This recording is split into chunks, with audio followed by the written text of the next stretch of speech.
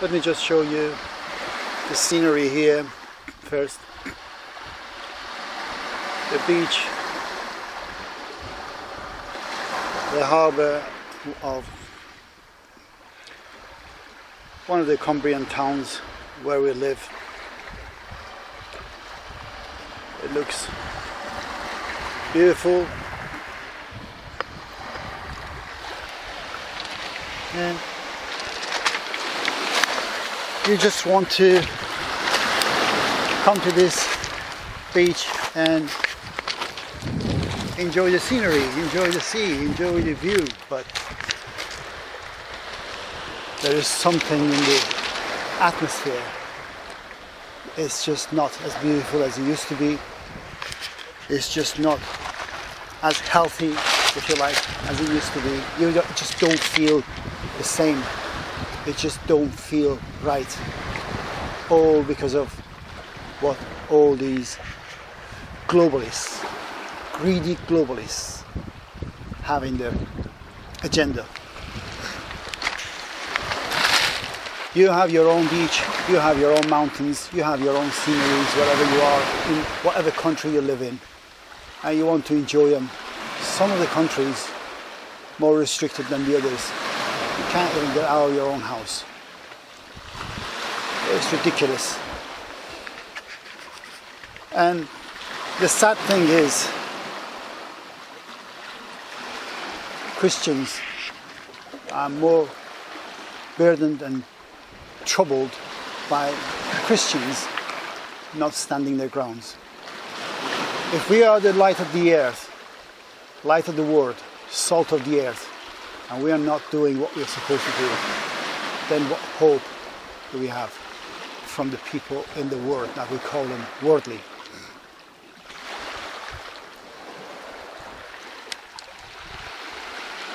Now I showed you this sea just to say, in the picture it looks beautiful, but you just don't feel the same as it used to be. And I'm not environmentalist. However, it does feel and look dirty when you come out and see all these masks and maskers, and people with masks, and also masks all around the beach.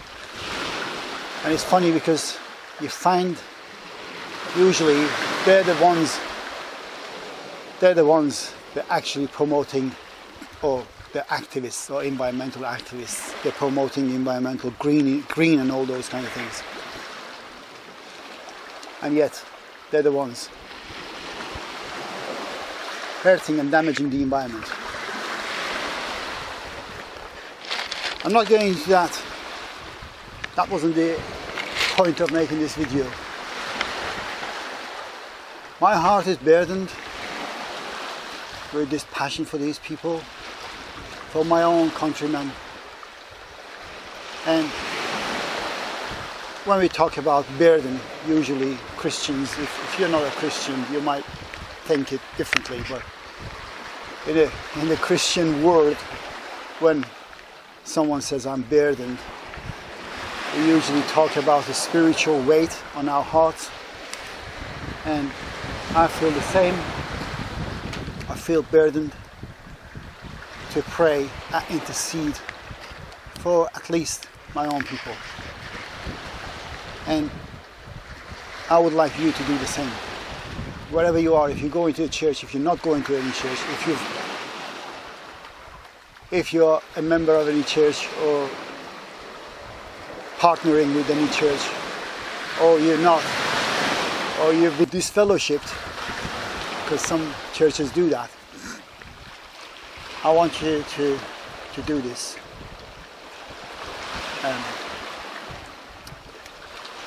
Just like Nehemiah was burdened for his own people, for Jewish people, and he made himself available. Of course, God knew the problems they had, the troubles Jewish people were facing, and the concerns. The walls of Jerusalem were crumbling and they were troubled. But this one person, now when I say that one person, it just shakes my voice, and it just troubles me more, because I am thinking, who am I? I am not. Anyway, I would like to make myself available, just as Nehemiah did. Nehemiah, he made himself available as a conduit for God to use. And he interceded for his people and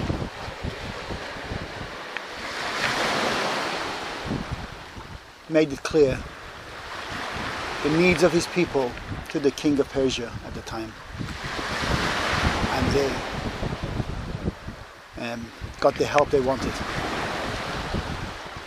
If you don't intercede for your politicians, for your people, for your own family, and then just sit there or go to churches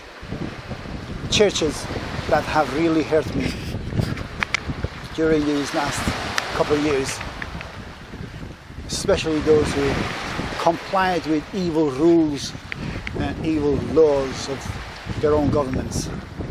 And it's funny because they bring their own verses as well. We have to follow the laws of the land, and this is in the scripture.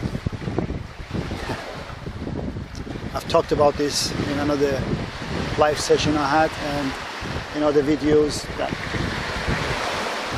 all the authorities, the kingdoms and all the powers are established by God.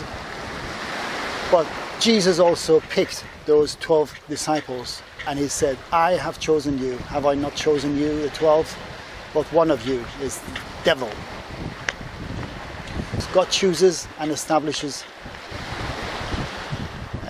kingdoms, powers, rulers, presidents.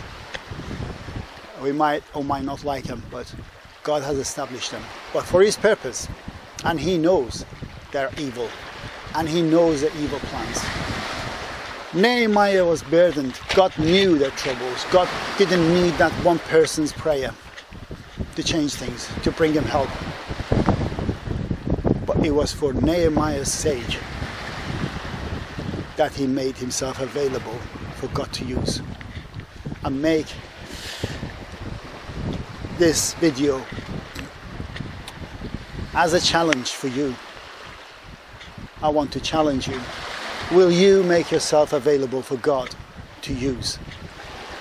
Nehemiah, set aside his fears. Will you set aside your fears?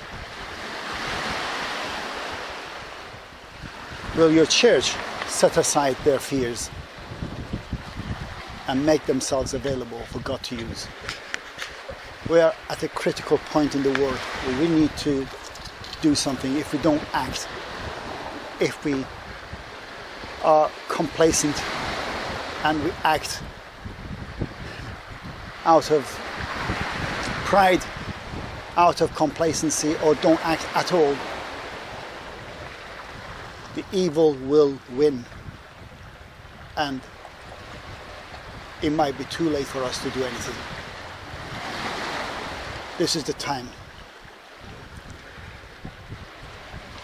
Put aside your fears. Don't be frightened of virus or viruses.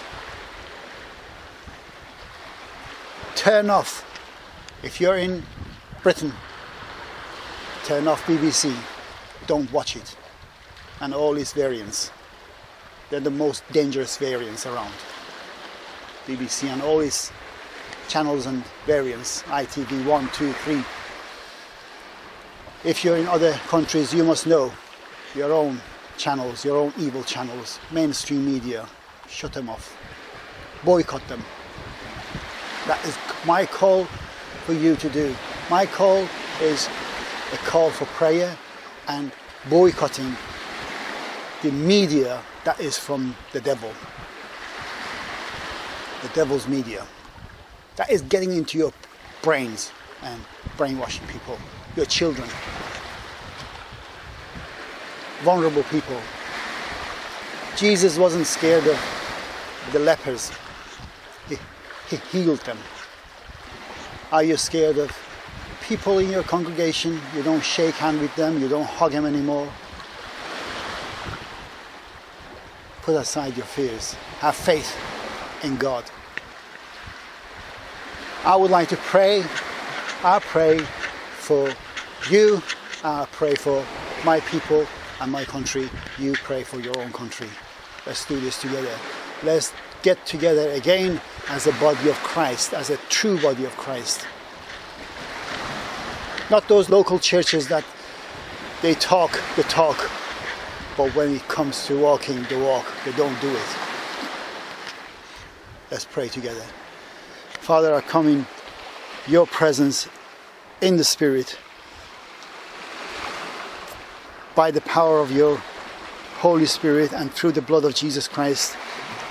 Anoint me, wash me and cleanse me with the blood of Jesus Christ. Let me enter the Holy of Holies in the Spirit and let me be heard. Hear my words, O Lord. Hear my cry for my country, for my people, for my family. And heal this land. I intercede on behalf of my own family, my own people, my countrymen.